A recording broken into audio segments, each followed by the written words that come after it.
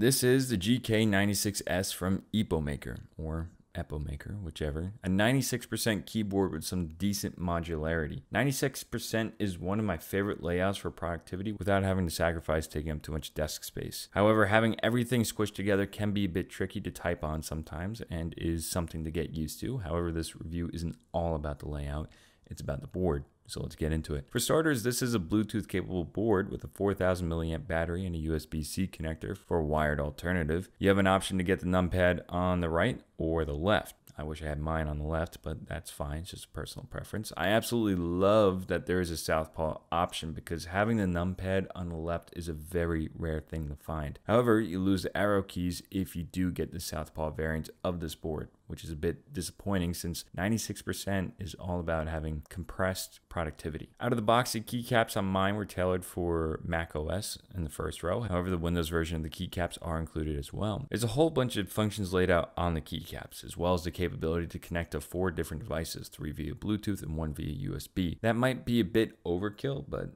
it's there. The power button is located on the bottom of the case to force the keyboard to turn off. Now, let's get into the material quality of the board. The case is entirely plastic, the plate seems to be aluminum, and the keycaps are made out of PPT plastic. They're fairly thick with mostly straight edges and are reinforced. Any of the blemishes in quality seem to be underneath the keycap, which is nice, and I didn't notice too much warping with the longer keycaps. These caps are dye sublimated as well. As far as switches go, you have the choice between Gatoron mechanical or Gatoron optical switches. Both are mechanical, just one uses light and the other one uses pins. Both of these variants are Hotswap, which is great. Mine came with Gatoron black optical switches. These are great switches, honestly. Optical switches have less resistance and are easier to lube, won't require soldering at any point, and you don't have to worry about bent pins. The only drawback is that there aren't nearly as many options for optical switches when compared to traditional mechanical switches. Included in the packaging is a nice braided USB-C cable, a set of keycaps for Windows commands, extra switches to try it out, and a keycap and switch puller all in one. Now let's hear how this board sounds stock.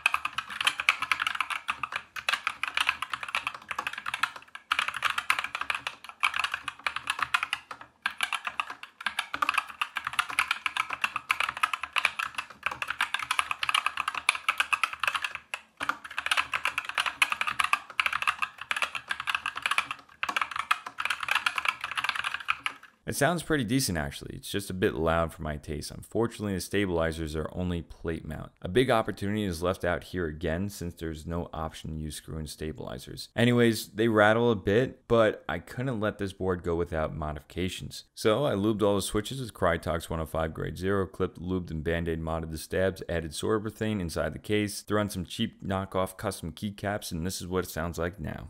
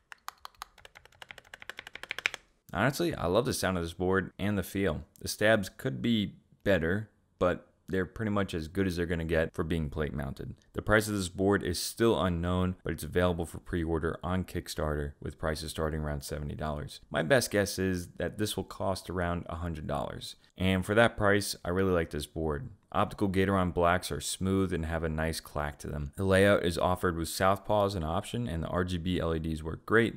There's no QMK support, which is a bit unfortunate, but there is software to go along and program what you need for the board, and I'm fine with that. If you love 96% boards and you're on a budget to not spend just $200 on a kit, keep an eye on this one. If you guys want to see more videos like this one, consider subscribing and checking out the rest of the channel.